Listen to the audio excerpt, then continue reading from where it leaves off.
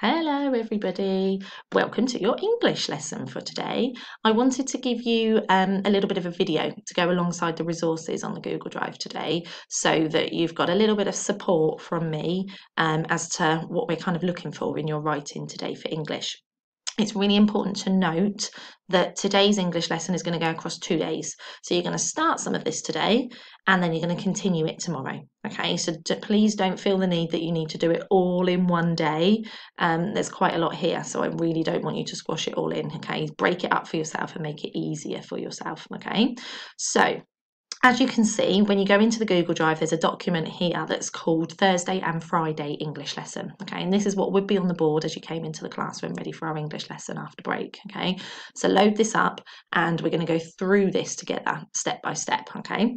So as you can see, it says today's learning is going to be focusing on a variety of different sentence types in your writing. So the piece of writing that you're going to do starting today and finishing off tomorrow is going to include 3 different types of sentences. Now these sentence types aren't new. I know that you're confident with these sentence types. We're just going to recap exactly what they mean. So I'm going to be looking for simple sentences in your writing. I'm going to be looking for compound sentences and complex sentences. And as I say, just for a quick recap, we know that a simple sentence is a group of words together to talk about one thing. And in a simple sentence, you need to have a subject, the thing that the sentence is about, and a verb, a doing word. And sometimes these can be called a main clause or an independent clause. Okay.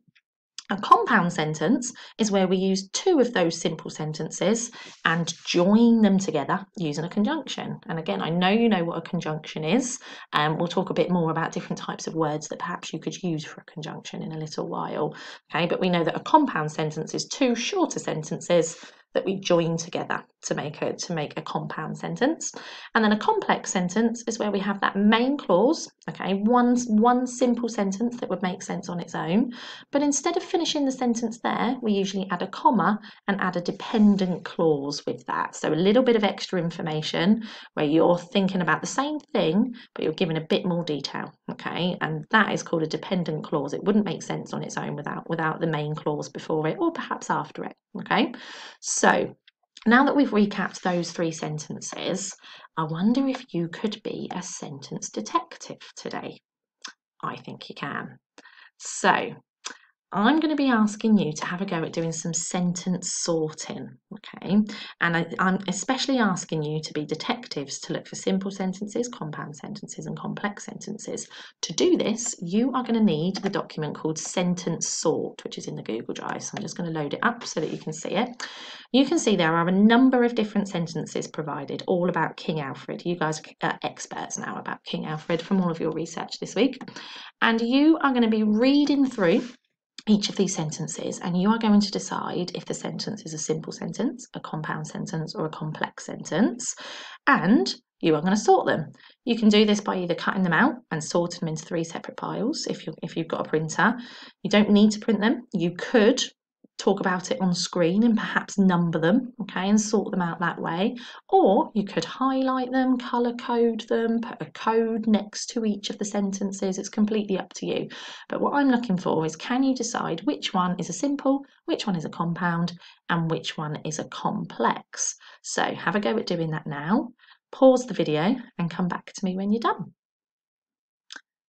Okay, so how did you get on? Did you manage to sort some of those sentences? I'm sure you did, and that will prepare you beautifully ready for your writing. Make sure you keep those sentences to hand because you could definitely use some for your writing in a little while. I'm going to go back to our slides for today. So now that we have been sentence detectives, we could now start to think about how we can use that in a paragraph of writing. So this is my example of a biography, like you wrote earlier in the week. You wrote one on Tuesday about King Alfred.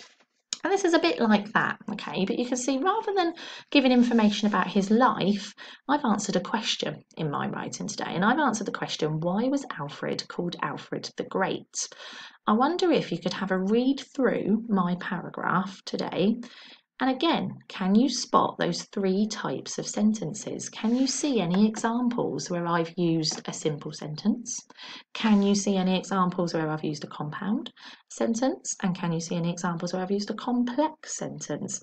Read them out loud and either say to yourself or a family member, which types of sentences can you spot? And make sure you explain how you know it's a simple sentence, a compound sentence, or a complex sentence. Pause me now and give that a go.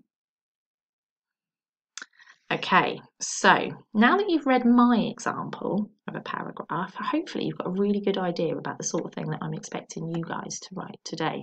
Okay, so we're going to be answering that one question today. Why was Alfred called Alfred the Great? Now, I know that you've got lots of answers to this question because you did a fact hunt in school on Monday where you can use information from that. Remember, the information text for that is still in the folder for Monday if you want to refer back to it. You've also watched the video clips in yesterday's lesson. So again, those links are still there, so you can watch those again if you need help. And you also wrote your biographies on Tuesday as well. So I know you're going to be experts at this. And usually at school, before we do any writing, we always do a little bit of planning or a little bit of practice first. And so we usually do that on a whiteboard, don't we, in school? Don't worry if you don't have a whiteboard, okay? That's absolutely fine. You could do it on a simple bit of paper. You could say it rather than writing it down. As long as you're planning your sentences by preparing what it is you want to write, that's absolutely fine. So I've got 2 example sentences that will be really good here for you to be able to practice. So my blue sentence here, I'm asking to see if you can convert that into a complex sentence. At the moment, it's a simple sentence. It says, Alfred is remembered today for bringing peace to Britain. Okay.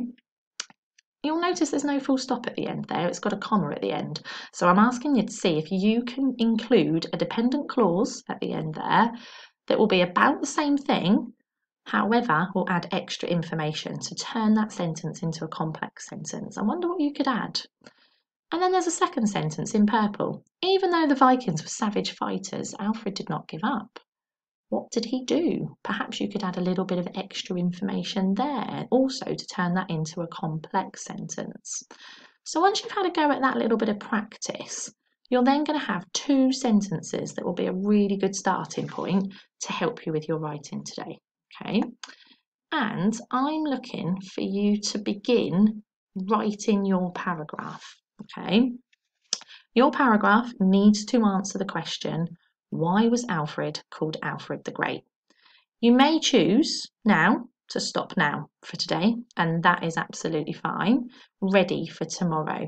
You decide how much of this writing you're going to do in one go, and then continue tomorrow. Okay, you're free to choose how much. If you want to finish at the planning stage today, you've done all your sorting, you've done your planning of your sentences, that's absolutely fine. Okay, but the idea will be today or tomorrow, you are going to write your own sentence, your own paragraph, sorry, to answer that question. Why was Alfred called King Alfred the Great? Okay, I'm especially looking for those different types of sentences in your paragraph, thinking about a mixture of simple, compound and complex. And I've popped this here, this little document here on the side to remind you to use those different types of sentences. If you start your first sentence as a simple sentence, perhaps you might like to use a compound sentence next. Perhaps you might like to use a complex sentence after that. But make sure you mix it up, okay? We don't want lots and lots of the same style of sentences. Try and use different types throughout your paragraph. I also really want you to think about the way that you start your sentences. We know it's boring when we start every sentence in the same way, using his name or using he. So there's some different sentence openers that you could use there as an example to help you, okay? So by the end of tomorrow's English lesson, I'm looking for a paragraph of information all about King Alfred the Great that will explain why King Alfred was called King Alfred the Great. Okay, good luck. I look forward to seeing these pieces of writing emailed over to us. Remember, we're not expecting them today, it's tomorrow as well. And I know Mrs. Lancaster and Mrs. Parker are also really excited to be able to read your amazing writing.